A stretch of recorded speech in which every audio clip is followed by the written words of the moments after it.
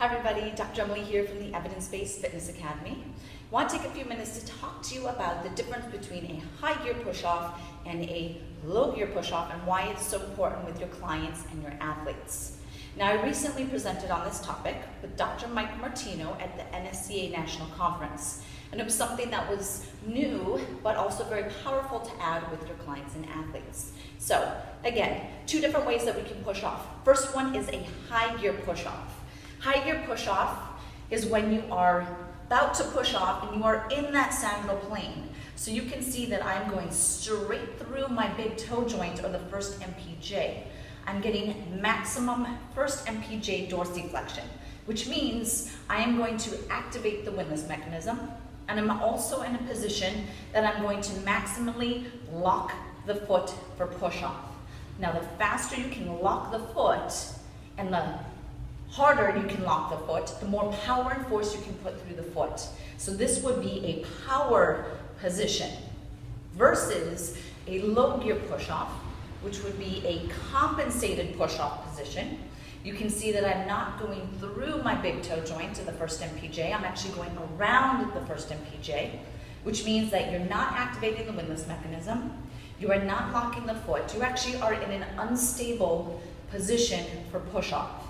If the foot is unlocked and unstable during push-off, you actually do not get maximum force output, you increase your risk of injury, and you decrease your performance. Now, you can feel this, and I encourage you to have your clients and your athletes feel it as well, so that they begin to appreciate the difference between push-off here versus push-off here. Okay, so what you're going to do is you're going to start in a position here, so kind of that power position. And I want you to first do a low gear push-off. So you're going to kind of oblique that foot. This is very common. You probably see this with some of the lunges that your clients are doing. I want you to be here, and then you're just going to push off. And I want you to have a sense of how much power you're able to put out. So again, you're in that low gear push-off position, and then you're going to push off the back leg. Now that is as opposed to a high gear push-off. If you get into that high gear push-off and you're really on that big toe, and you get optimal first MPJ dorsiflexion, you already can feel that you have more power in your foot. You can feel that your foot is a rigid lever now, and it translates all the way up the back leg into that hip. You're here, push off.